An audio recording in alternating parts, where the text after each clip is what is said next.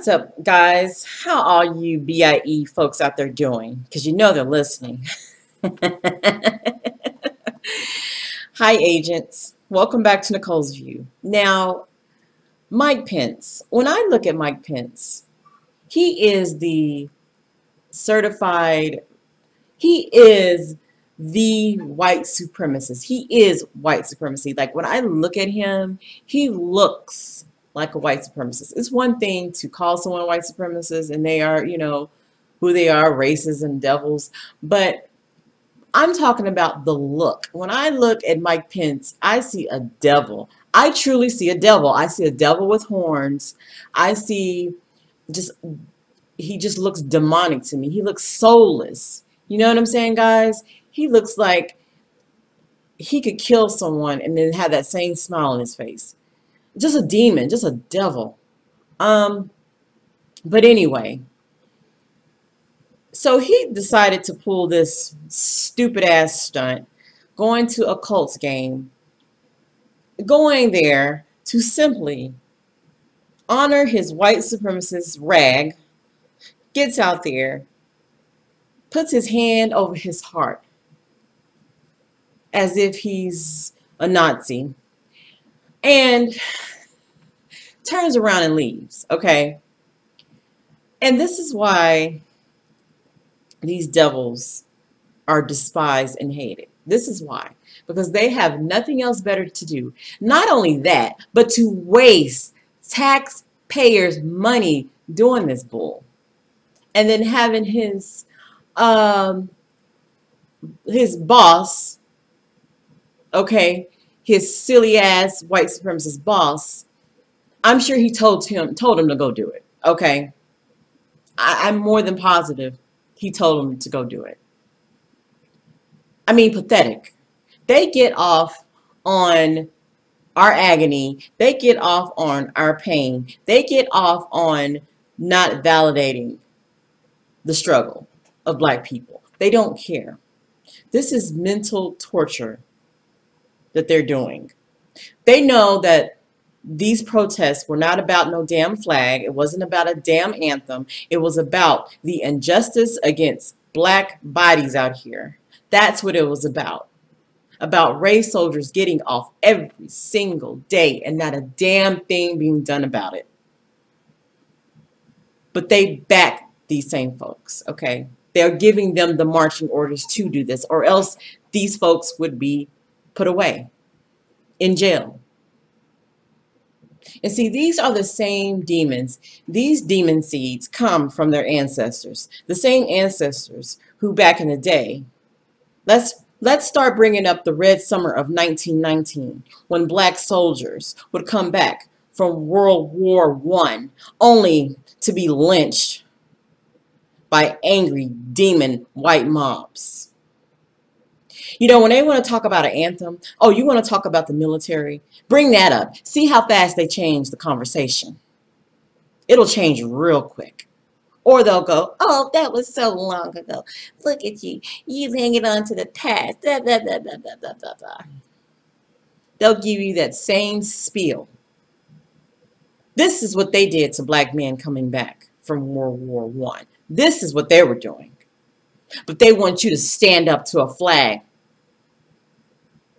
and bow down to their white supremacist nature. Let's not forget that. So when they want to be so quick to talk about that, bring that up. I wish more who are outspoken, like Shannon Sharp, for example, I wish he'd bring this up. See how fast they change the subject, as usual, because that's their thing. Diversion, deflect, hijack, and make it about something else. But you keep putting it at them. Oh, you want to talk about the military? You want to talk about history? Well, let's talk about 1919, the summer of 1919. Talk about that. All the killings they did, especially black military men who were so excited to come back home thinking maybe finally our people can be respected when the opposite happened. The complete opposite. See how fast their tune changes. See how fast they want you to shut up. So Pence can stick it up his you-know-what. Nobody gives a damn beside your rabid white supremacist fan base, and go away. They don't like it when the spotlight is on them. They don't like it when they are being called out for being devils. Just imagine the horror. Just imagine coming back home. You're helping fight for these devils, and they turn around, you come home? Really? This is what we have to do. We have to throw it back in their faces. Although we always say we have to stay on the topic because that's what they like to do. But if they want to divert and go towards the military, I'll say, okay, let's talk about the military. Let's talk about how you did our ancestors. Let's talk about it. They're not going to do it. They're not. They're going to go right back and talk about something else. But anyway, I just had to say that. Because Pence and Trump are both pieces of shit. That's all they are. Playing to their crowd. Anyway, I've added a short clip about the soldiers, the black soldiers back in the day from coming back home from World War I in this. And let's always honor those black men who were killed for serving a country that hated their guts. Good enough to go get killed, but not good enough to be treated like a human being. Let's honor those, our ancestors, those brothers. We will never forget you. Anyway, let me know what you think, guys. Like, comment, and subscribe, and I'll see you all in the next video.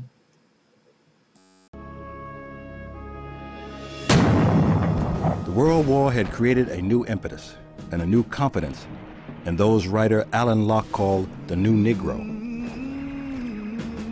Thousands of blacks had migrated north to help build the instruments of war, and thousands of blacks had gone to Europe to fight in it. By the war's end, some 200,000 African Americans would serve their country in Europe in a segregated army. One all-black regiment, the 369th, would fight side by side with French soldiers as equals. In the end, the 369th spent more time fighting on the front lines than any other American unit. The men of the 369th earned an unprecedented number of French military honors, 171 Croix de Guerre, France's highest military medal. African American soldiers hoped that their patriotic service would earn them recognition, acceptance, and equality in American society upon their return. African-American veterans returning to their towns south of the Mason-Dixon line found themselves set upon and spat upon and indeed brutally accosted. I saw the black soldier fighting for democracy, to make the world free. And these people came back expecting the blessings of liberty and full deserts of freedom, coming back and being denied it. There was a whole upsurge of reaction that said, if you think anything has changed because of this war, you've got a second and third thought coming. But the outspoken black leader W.E.B. Du Bois is urging the returning veterans to fight in a new battle. Make way for democracy. We saved it in France, and by the great Jehovah, we will save it in the United States, or know the reasons why. This country of ours, despite all its better souls have done and dreamed, is yet a shameful land. It gloats in lynching, disfranchisement, caste, brutality, and insults.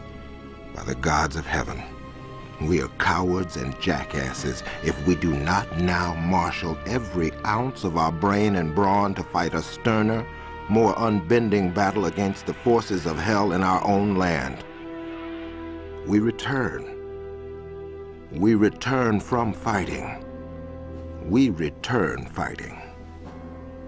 W.E.B. Du Bois. On Sunday, July 27, 1919, Eugene Williams, a 16-year-old black youth, crossed the invisible color line on a Chicago lakefront beach. Trying to swim away from attacking whites, he drowned, igniting racial fires. Roving bands of whites beat and killed unsuspecting blacks. Blacks fought back. At the riot's end, 15 whites and 23 blacks were dead. Jim Crow, said the Chicago Tribune, had come north. The Chicago riot had become part of the racial frenzy. Racial clashes, massacres, even lynchings in Florida, Georgia, Mississippi, Tennessee, and Arkansas. Beautiful. I can't believe exactly what I'm hearing. We went to war in World War II to fight for the freedom of speech. We didn't fight for a freedom of speech of hatred. Many of our members, I'm the National Commander of Jewish War Veterans, and over 50,000 of our men died fighting for your right to free speech here now. I don't understand why you come out with such hatred. Phil, excuse me, Phil. Yes, Mr. Muhammad. Sir. You make me sick to my stomach with that. Because at the same time that you were fighting, you were not fighting for the freedom and independence of black people. Soldiers, black soldiers in segregated companies lost their lives on foreign soil there, but would have to come back and fight just to get a bite to eat and not have to go to the toilet on the side of the road somewhere in the bushes. So you're nothing but hypocrites, and you won't pull that small-time stuff over on me.